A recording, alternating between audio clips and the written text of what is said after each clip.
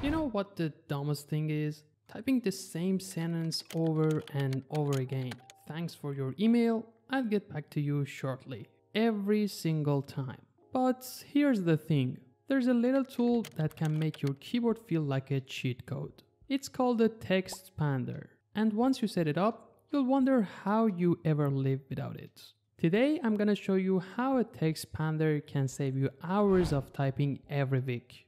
Make your email sound smarter, making your writing cleaner, and if you're a developer, basically turn your computer into a personal assistant. Before starting, I should mention that every configuration item I talk about in this video is linked in the description. So once you see how they work and how you can use it, you can download them and start customizing them right away. Now, if you've never heard of a text expander, here's the deal. You type a short trigger like :ty and your computer automatically expands it into a full sentence like "Thanks for your email, I'll get back to you shortly." That's it. That's the whole concept. Sounds simple, right? It's about removing friction from your workflow everywhere.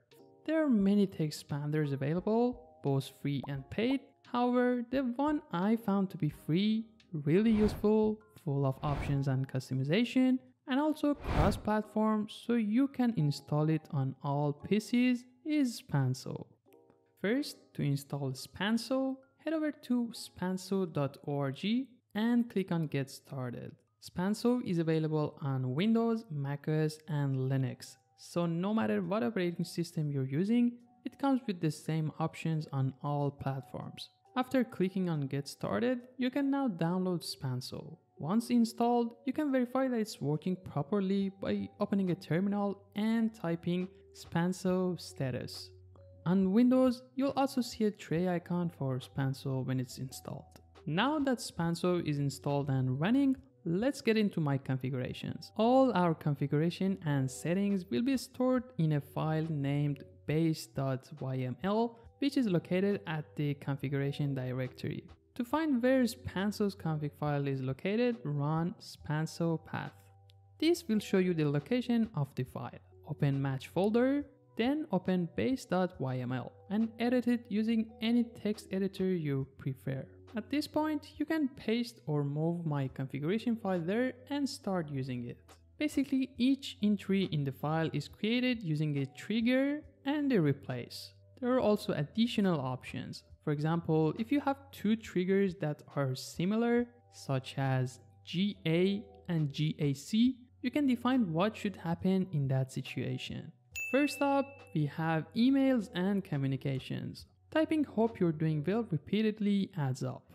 I mapped that into :hey. Scheduling messages are handled by :avail, which drops in my standard meeting times. For weekly reporting, :update expands into a structured status template, where we have jobs done, in progress, and blockers. I also use it for daily life details. :add, where we have :address expands into my home address. :email expands into my email, and :phone expands into my phone number. For efficiency, I built :contact, which outputs all of them together in a block. Filling out forms online is faster because everything is inserted at once. You may be wondering why I don't save this info in my browser, and I should say that I use many browsers, so I can't sync them all together. Also, date and timestamps are handled with :now. Typing it inserts the current date and time automatically, which will be useful for reports, logs, and documentations. So next we have writing and documents. Writers, bloggers, and note takers save time with formatting shortcuts. Markdown is easier when :bold expands it into this with the cursor inside it. :h2 creates a header instantly. Creating tables manually is slow, but typing :tbl3 drops in a ready-to-use 3-column markdown table. Boilerplate text also fits naturally here. GDPR disclaimers, contract clauses, or recurring meeting agendas are stored as triggers and inserted as needed. This avoids searching old documents or retyping the same paragraph. Next to that, we have messaging. I mapped :CB to triple backticks for code blocks. I also use triggers for quick formatting. For reactions, :shrug inserts this. These shortcuts make chat more efficient and consistent across platforms.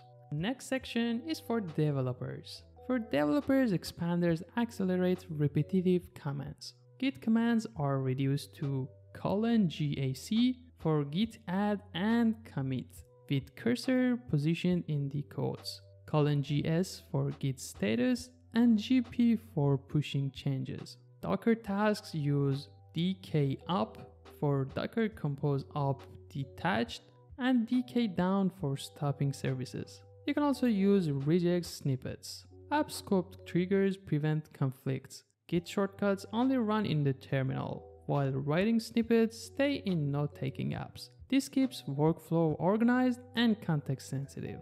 Another nice feature that Espanso has added recently is Espanso Hub. I haven't seen anything quite like it elsewhere. It's essentially a plugin system for your text expanders. To use it, head over to hub.spanso.org, where you'll find access to all the community-created shortcuts. There's almost everything you can think of. Airport codes, which expands into their city names, a weather package that fetches updates from a website, a UUID generator, and some language packs with accented characters, Albanian, German, and many more you can find here. So if you work with languages beyond English, this can be extremely useful, no matter whether it's languages, symbols, utilities, or other handy tools. You'll likely find something here. One package I really like because it's fun is table topic questions. To install it, open up a terminal and type Espanso install followed by the package name. Here is table topics.